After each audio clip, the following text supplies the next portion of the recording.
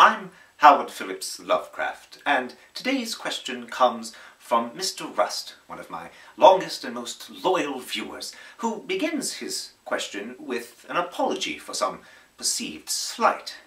Mr. Rust, I appreciate your sensitivity, and I've spent enough time around Canadians that I understand the pathological need to apologize for every little thing. But I assure you that I take no offense. There's absolutely no need. Now, Mr. Rust's question follows naturally from this apology. He notes that oftentimes when a public figure, such as a politician or a celebrity, is caught in some indiscretion or makes some off-color remark, they are brought forward in front of the cameras to offer up an apology. Many times these apologies are rather empty.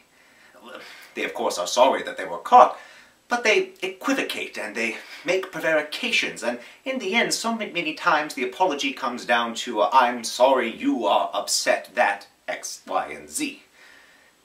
There's no sense of remorse, there's no sense of ownership, and I find that absolutely troubling. If you are truly sorry, then say it, mean it, man up. If you don't mean it, well, then stick to your guns. Double down. Don't just make excuses or play at making these forms. Take me, for example.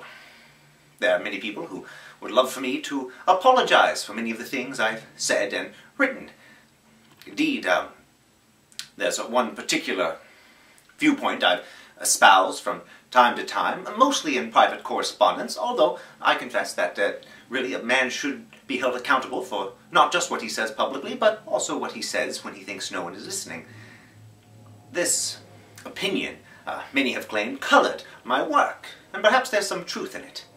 But I tell you this, in front of everyone, I will never apologize. I don't care if so-called social progress deems me a monster. Ban my books if you must, strike me from the public record, but I am adamant. I will never be sorry for what I've said about Ernest Hemingway.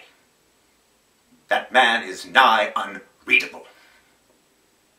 As always, I'm Howard Phillips Lovecraft. Thank you.